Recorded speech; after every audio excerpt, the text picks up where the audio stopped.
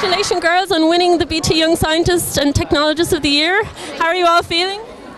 Shocked and happy. Can you tell me all about your project and the germination project, and who wants to start?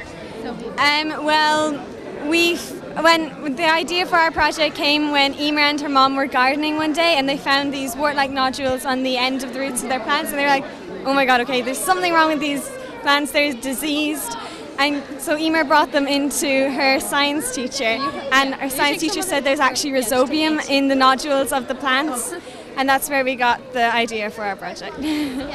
What is the implications for your research? Well, we found, because we took put rhizobium on the seeds of cereal crops, and we found that it actually sped up germination by 50%. And we've spoken to some farmers, and they said that this would be really beneficial to them, especially if the land is wet, and it'll prevent the seeds from rotting because they'll germinate faster, and once they're germinated, they're less likely to rot. And so, are you planning a career in science in the future? I actually really like microbiology, so maybe, and this will be with me now forever, so if you can use it.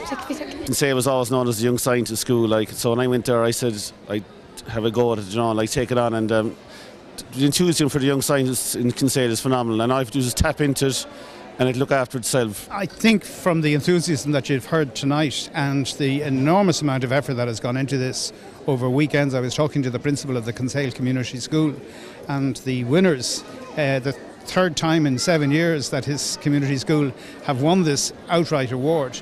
They're in and weekends really working extremely hard on it. And I think if you can unlock that sort of enthusiasm, and we're doing it fairly successfully in a number of different ways, and it does point to me anyway about making the curriculum a little bit more open and flexible